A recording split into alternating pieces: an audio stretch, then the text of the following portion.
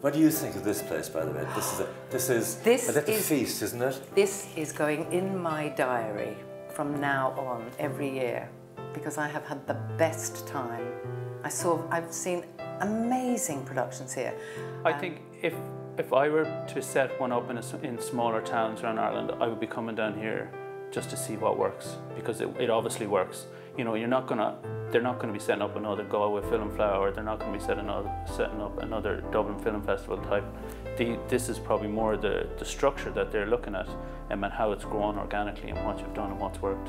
What I really like about it is it's small and intimate and casual, and an awful lot of my friends come, you know, my long-standing friends in the industry, like I mentioned earlier, John Kelleher, who was my first boss, and David Collins, and then Lenny and Stephen Bradley and Dio Kane, and they're all my best friends. Jerry and Donald, they're the ones I go to dinner with normally. Leslie McKim's another one, so they're all here, so it's perfect. I get to see them and have a nice weekend in Scotland.